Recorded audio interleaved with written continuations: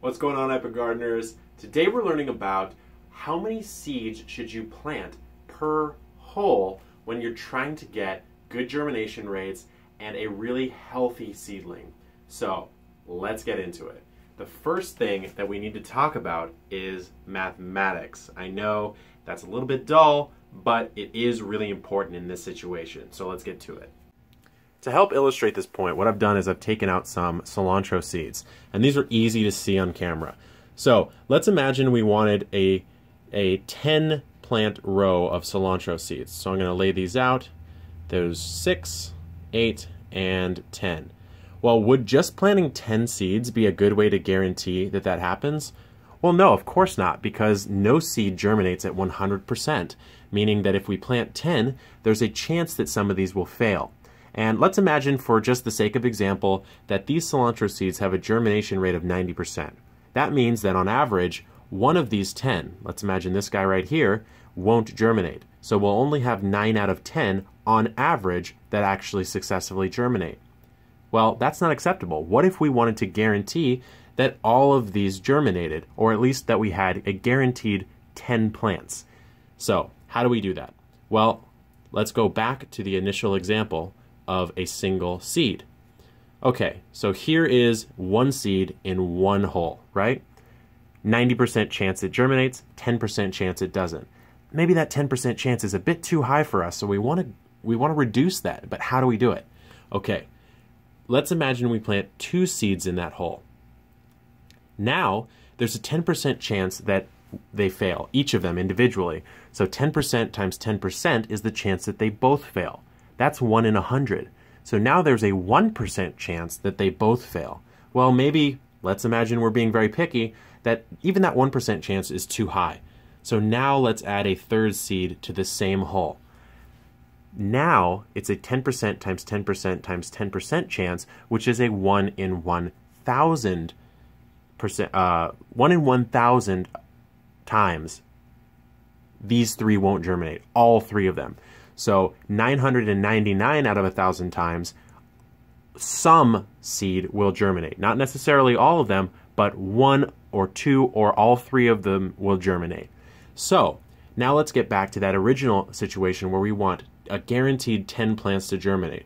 Well, one good way to do it would actually be to plant 30 seeds, right? 3 per hole to guarantee that you have 1 plant at least per hole to come out. And then what you can do from then on is then you can select the healthiest looking seedling and thin out from there. So what I'm doing here is I'm just mimicking a situation in which we have 3 plants per hole. So we're at 7, 8, 9 up here, and 10. Now I know that's not very organized, but it's just for the sake of example. And so this would be a way to guarantee that we get at least 1 plant per hole. And it would be exceptionally unlikely if we had any of these not germinate. In the sense of, we're guaranteed to get 10 plants out of this because it's a 999 out of 1,000 chance that something germinates in each of these holes based on that math that we did earlier. So now, why is that so beneficial? Well, that's beneficial, number one, because you can control the likelihood you get the plants that you want. So you can almost guarantee the exact amount of plants you want to grow, but also you get to thin out the weaker ones. So in most of these cases, let's imagine this one right here.